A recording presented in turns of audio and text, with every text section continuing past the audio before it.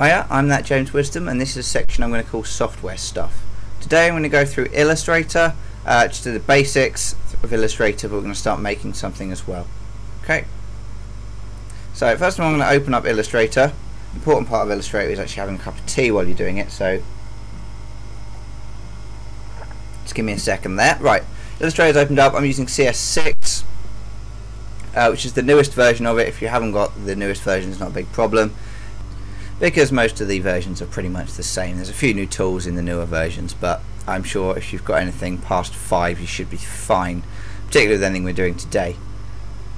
So I just want to give you a few notes on Illustrator.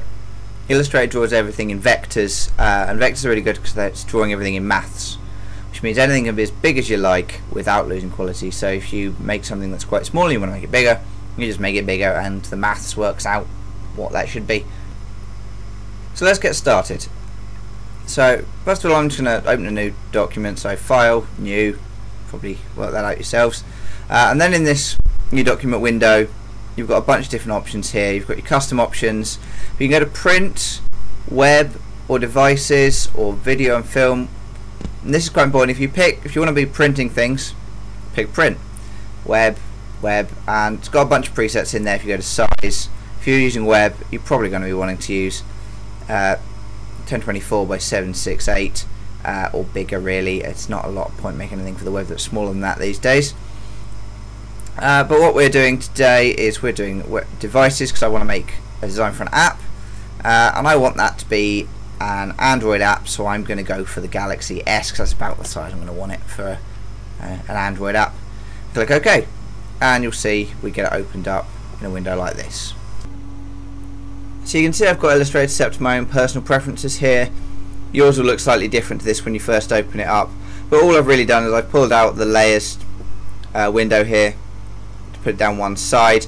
It's partly because I usually end up with lots of layers, and it's nice to be able to see them all in one place without having to stretch this window out. And also it's going to help you guys understand where everything's going and how I'm organising my layers as I go through the project. Before you start a project like this, it's always useful to have some ideas down on paper. So I've got some rough sketches and designs down on paper in front of me here, but actually what I've done is I've also already made a rough idea of this app, so I can show you what we're hoping to get to by the end of the video. So if I can find it, there it is, attempt 1. This is roughly what we should end up with, and it's going to be broken down into a bunch of sections that should make it nice and easy for you guys to follow, and also touch on all of the basic tools in Illustrator. Okay, so let's just close that off for now, and we'll get started. So the first thing I'm going to do before I get started is I'm just actually going to bring in some reference images that I found while I was doing the design work. I find it's really useful to have those kind of things in here just to keep looking at while you're making. So if you go to File and then Place, and then you can see here I've got this locative media app folder that I'd already made. I'm going to bring in a couple of references, so we'll bring in this one, File, Place, and I'm also going to do it another way as well. So if I minimize this window and go to locative media app folder, which I've just chucked on my desktop for the time being, I can also drag from that folder directly into Illustrator, and it pops it on that layer as well. It'll pop it on whatever layer you've got selected in here. At the moment obviously there's only one layer here, but you can then see that there's 2 linked files in there, so that's each of my images. So those are a bit big, I'm just going to resize them. To do that, all I do is I've got this selection tool, which is the default tool, the black arrow here, hover over it, it's a selection tool, or V is the shortcut. If I just select the object, and then I'm just going to resize it, hover over the corner, the arrow changes to the bidirectional arrow, and I'm just going to hold shift so it restrains the proportions, and drag it down to be a more reasonable size. Let's pop it over to one side here.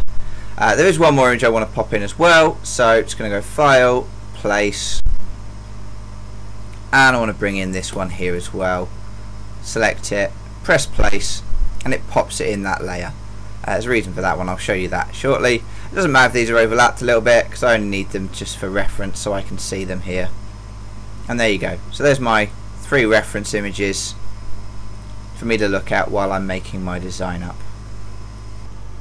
So those things are all on the same layer, and I want those to be left there as references. So what I'm going to do is I'm going to lock those layers off, and do that. Let's see this empty square here next to the eye. I click there, there's a little padlock in it, and that locks that layer, meaning I now can't do anything. I can't move these images, I can't draw on them or anything like that. I'm also going to change the layer's name to ref for references. Not ref R, just ref. And then if I go down to the bottom here, I can create a new layer as well. See, that comes up when I hover over it. Click that, and it makes a new layer for me to start working on. So to start with, I'm just going to make the navigation bars for my app. So across the top and across the bottom, I'm going to draw rectangles similar to the ones we've got on this image here. So do that, I just go to the rectangle tool, which is probably the most basic tool we have in Illustrator.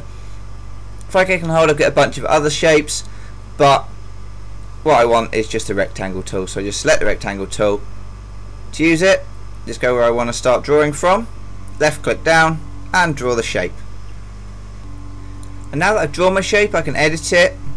There are two different properties that every shape that you draw in Illustrator has, and that's the stroke and the fill. The stroke is your outline and the fill is the colour inside it. So those two things are edited up here in this top left underneath the main menu bar, and you can see a little drop down arrow here. This one is for the fill. I'll change the fill colour to say a dark grey colour. That's a good colour, that'll do. And the outline, just so I can show you, I'm going to make a really bright green colour. And then you can't really see that because it's only 1 pixel thick. If I go to the stroke weight here, drop down menu there, and bring that up to, let's say, 10, just so you can see it. You can see that this shape now has an outline as well. But I actually don't want that one to have an outline at all. So I use the drop down menu there. This white box here with a red line through it, you hover over it, says none. That's no outline or no fill if you use it in the fill box. And those are your basic properties for any shape you make. I want another one of these shapes at the bottom, so I'm going to show you a slightly more advanced tool now. So duplication of an object. If I go back to my selection tool, that's the black arrow tool, and if I hold Alt, you can see when I hover over it, the arrow kind of duplicates to a white arrow and a black arrow overlaying each other. I just click on it and drag down. I'll do a duplicate of that shape. Now I've got two shapes exactly the same, one for the top bar and one for the bottom bar. So I'm going to name that layer bars and press return, and that's the beginnings of my app there. So I'm going to stop there for this episode of Software Stuff. Next time we'll do the icons across the top and the bottom, and in the episode after that we'll do the background image and the login screen. So I've been ThatJaymsWisdom. This has been Software Stuff. Don't forget to like and subscribe to the video. Keep smiling and thank you very kindly.